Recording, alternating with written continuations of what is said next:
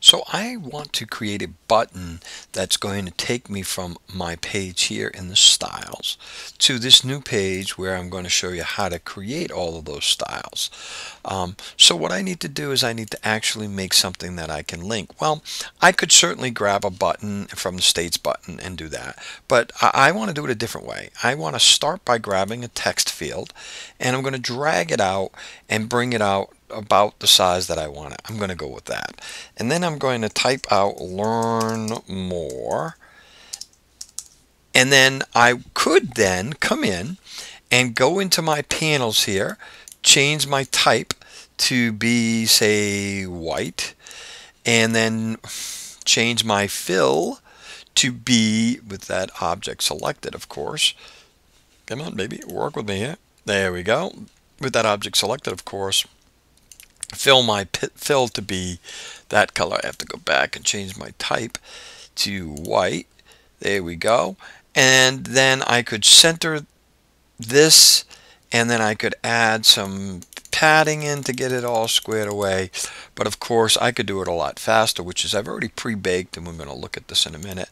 I could just come in and I could pick what I want. In my case, I want a text button, and instantly that is applied. Then all I need to do to make this thing hyperlink to it is click on the drop down, find the page that I want to go to, and make that link happen.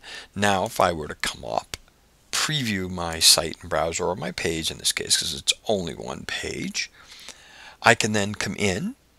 Here is my page. I'm going to move it around so you can see it, and I'm going to slide down to where that element is. I can click on that, and bang, it's going to take me out to that page.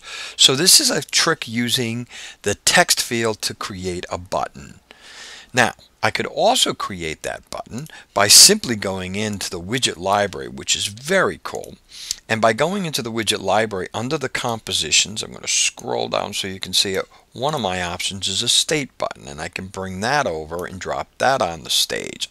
Once that's on the stage, I could then come over and change its fill to match. You'll notice that if I mouse off of it, it's got rounded corners. So I could click on it, and you can see it's 10. So I could bring these down to, say, 5 if I didn't want them to be quite so rounded, maybe a little more rectilinear. And then to change the type, I just need to come in, and I could just click on here and change the type as per normal. Or of course I could just come in and grab my style and click it with my style and change it, and then I can just change this to learn more and my double carrots. And this object right here is nothing more than a dot, so I can just change that if I'd like. I can just bring that over, and or I could completely get rid of it. Now I can just resize my box, and I've just created, essentially just created the same box as I had over there with the text field, except with a states button, it's all pre-baked in. To make it link, I just have to click on it and make the same link as we just did before. I go up to File, Preview Site and Browser. By the way, I do Site as a matter of course. I could do Page, and I'm going to scroll down, and that just works just as well and takes me right to the same page. Pretty cool, huh? More to come.